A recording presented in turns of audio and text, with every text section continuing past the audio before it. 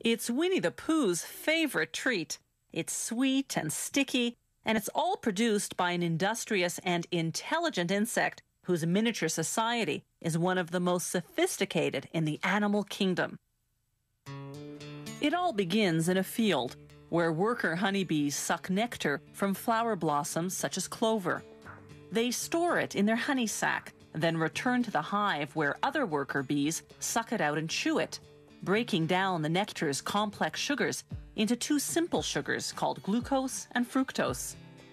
The bees then deposit the nectar into the cells of the wax honeycombs they've built. They fan it with their wings until most of its water content evaporates in the warm air of the beehive.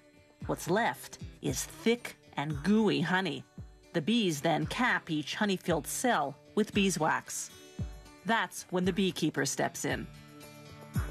Bees will sting if taken by surprise, so the beekeeper sprays the hive with smoke from burning pine needles, a scented warning that foreigners are about to enter the hive. Inside the hive are wooden frames hanging side by side, each holding a honeycomb. A hive can house hundreds of thousands of bees, all descendants of the prolific Grand Poobah of beedom, the queen bee. She's the big one in the middle.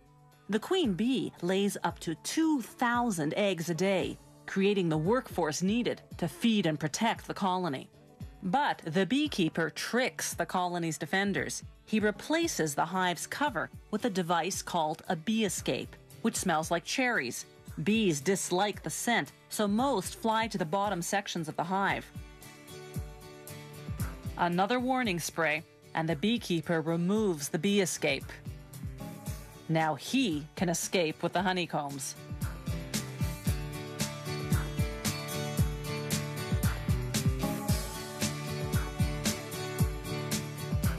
Inside the honey factory, they put the honeycomb frames on what's called an uncapping machine. Like a razor, it shaves the wax caps off the honey-filled cells of the combs. They scrape off the remnants manually.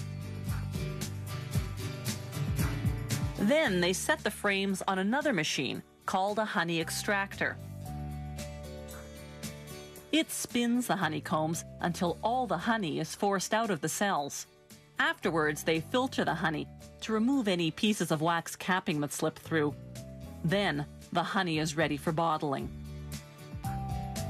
Some beehives contain smaller frames designed to produce honey that isn't extracted from the honeycomb.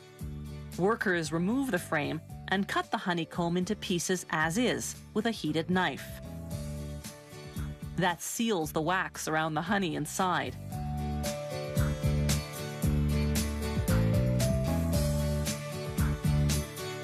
You eat it, wax and all.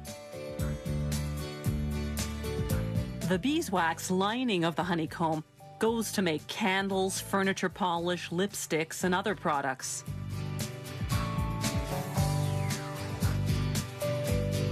When producers have more liquid honey than they can sell, they simply let it granulate, develop sugar crystals, and turn hard and white.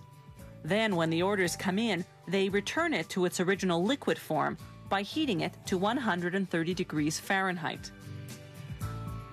They vacuum clean the jars.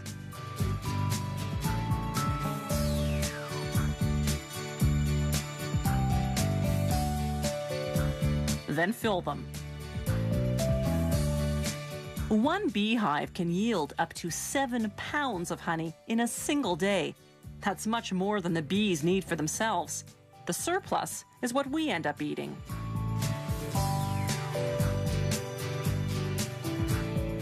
Honey production today is both efficient and humane.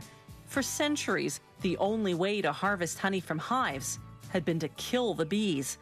Then, in 1851, an American beekeeper invented a way to get the honey, yet spare the bees. His method, with the removable honeycomb frames, is the one we still use today.